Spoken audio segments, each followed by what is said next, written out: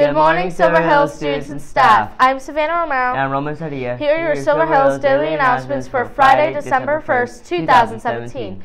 Happy birthday to Ashante Ace Cardos, Amethyst Lovato, Elizabeth/Libby Wilmer, Dainara Garola, Edwin Rodriguez, and our very own Roman Sadia. Happy birthday, Roman. I apologize if I said your name wrong. Stop by Mr. Mueller's room A117 to shop for unique handmade jewelry as a holiday gift that will make a difference for someone who attempts to live off less than $1 per day. 100% of proceeds will go directly to women in Uganda. The Brad for Life store will remain open until December 21st.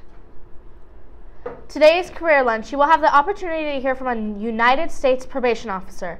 She monitors high-risk caseload and will be discussing some of her duties in the field as well as she does inside a courtroom. She is super cool, so look for a counselor during your lunch to give you a pass. Attention students, National Junior Honor Society is hosting a clothing drive for a precious child. Please bring in any gently used articles of clothing, shoes, or toys. Drop off the places are the main office and the library. The drive will run through December 14th. Thank you for your donations. Celebrate the new Star Wars movie and join us in the library for Makerspace during lunch December 5th and December 19th to make your own working lightsaber. Because we have limited supplies, you must sign up in advance. Please come to the library to sign up and get your pass by December 4th.